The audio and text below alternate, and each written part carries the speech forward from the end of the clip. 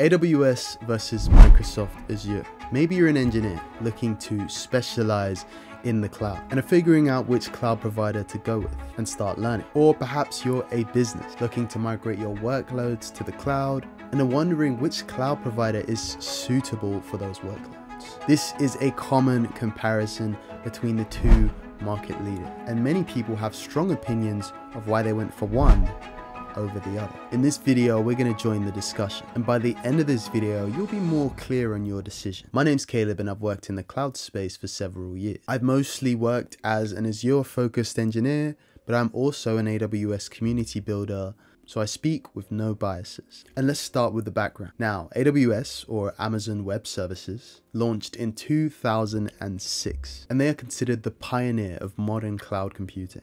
Microsoft Azure only launched about 4 years after that, in 2010, but it quickly gained ground with so many Microsoft products already being on devices and desktops and that sort of thing. AWS is the current market leader, and they have been for a very long time, with Azure growing rapidly. Let's take a look at the most recent graph I can find. This is the numbers from Q4 2024, so the end of last year, on the cloud market share. As you can see, AWS has 30% of market share as a cloud provider, with Azure coming in second at 21%.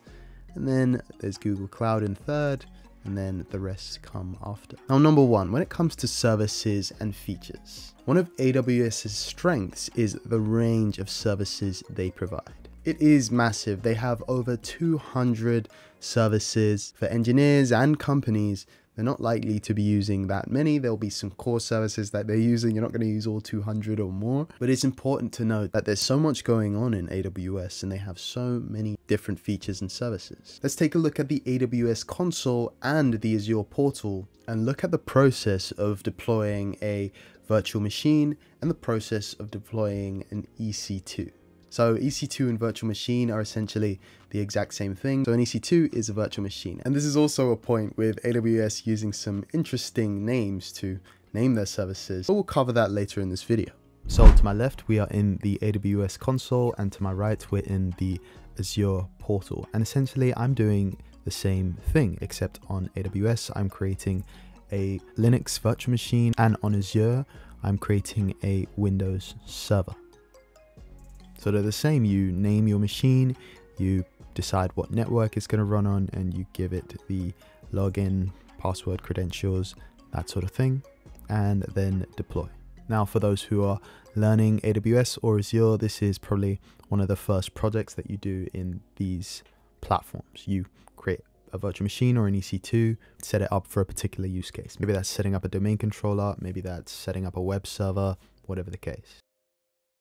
Now let's move on to pricing. Now it's quite clear that AWS and Microsoft Azure have been competing for some time, and it seems that as a result, they kind of have the same pricing for most things. You know, it might sway slightly in one direction or slightly in another, but generally they are at the same level in terms of pricing. However, I did find this article from Microsoft themselves that may say otherwise. Take a look at this. This is on azure.microsoft.com. This is Microsoft's official website. They've said, Azure versus AWS. See why organizations all over the world recognize Azure over Amazon Web Services. Wow, that is competitive. And they say here, pay less with Azure. A direct comparison from launching an Azure SQL managed instance and an SQL server on AWS, claiming that you could pay $13 for the Azure managed instance and pay almost $200 for the AWS SQL server. Now, I do find this quite interesting, and it makes me wonder how this came about. Nonetheless, this is their only example that they've put about this on their website, which kind of tells us that this is not the case with every service. As you know, there are so many services in Azure and AWS, and if there was more evidence of the pricing advantages, I feel as if they'd have more examples of that on their website. Just saying. Now, another important point to mention is that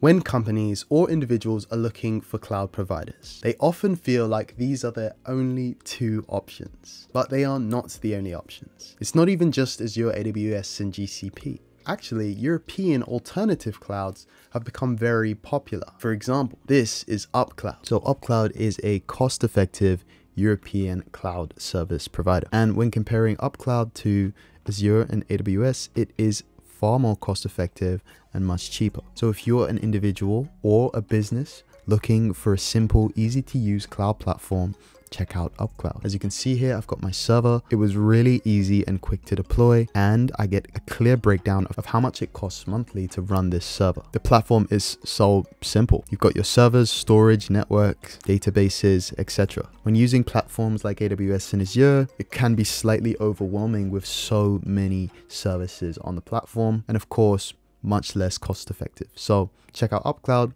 and more on UpCloud later in this video. Now moving on to performance and availability. Both of these providers are well known globally, but it is important to note that AWS does have more global regions and availability zones than Azure does. That being said, Azure still has strong coverage across the world, particularly in Europe and Asia. And this leads us on to another big comparison, and that is AI. Now, it's quite clear that Microsoft is leading the race in AI. This is a report from late last year, but it says that Microsoft accounted for 45% of new cloud AI case studies, including 62% of generative AI focused projects. And yes, this is a result of their collaboration with OpenAI. Microsoft became a strategic partner of OpenAI, and that of course put them ahead of other cloud platforms when it comes to artificial intelligence and how quickly they're advancing in that area. That being said, AWS has put in an incredible amount of investment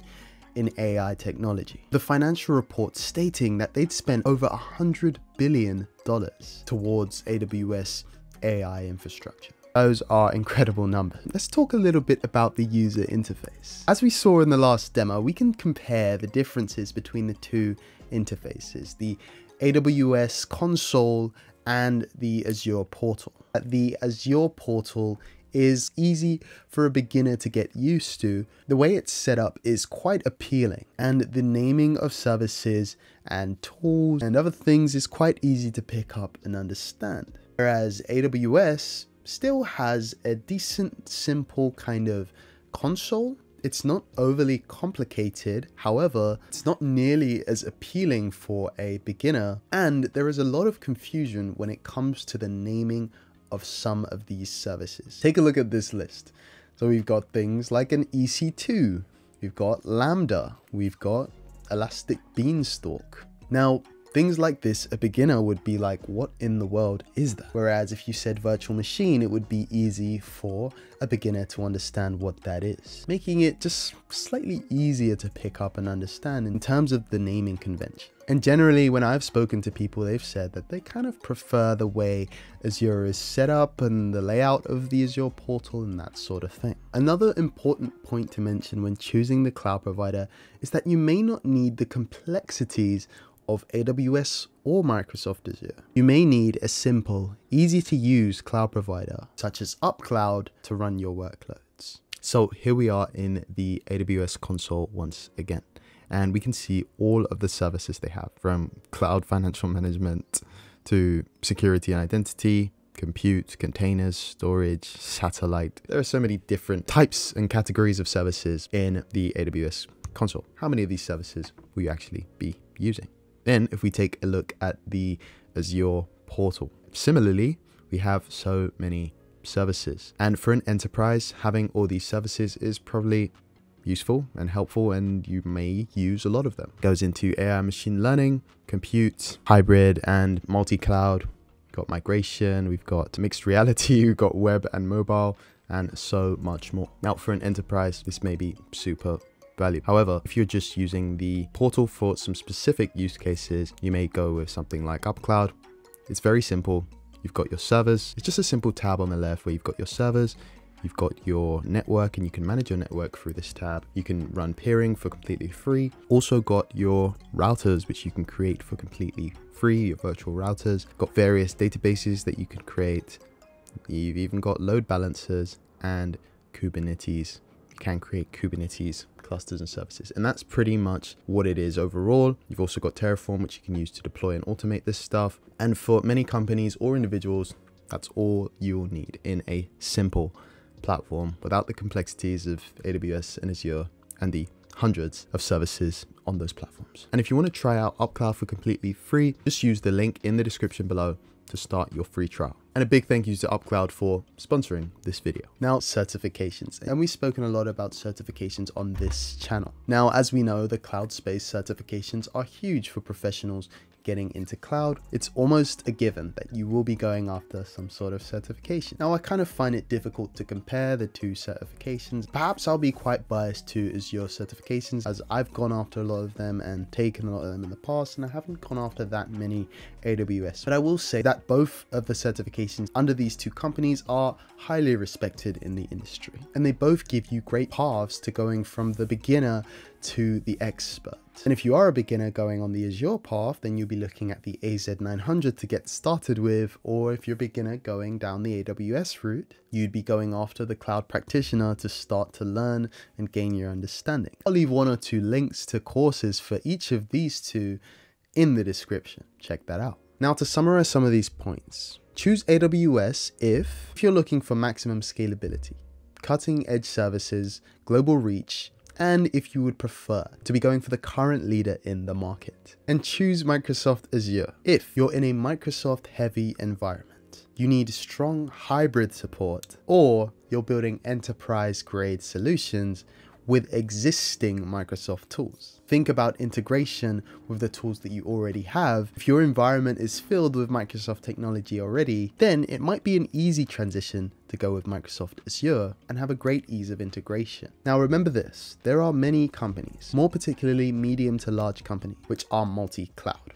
They don't just use AWS or Azure or GCP, they use multiple of these cloud technologies for various things. And that might mean that during your career, you won't have to focus on only one of these cloud providers and be a specialist in one. But however, at the beginning, of course, you will have to make a choice. At the end of the day, both AWS and Azure are powerful cloud platforms with their own strengths. So make sure your choice depends on your specific needs and your existing tech stack. Drop a comment below saying if you're Team Azure or Team AWS, and don't forget to subscribe to the channel for more videos like this. And if you enjoyed this video, you're gonna love this one.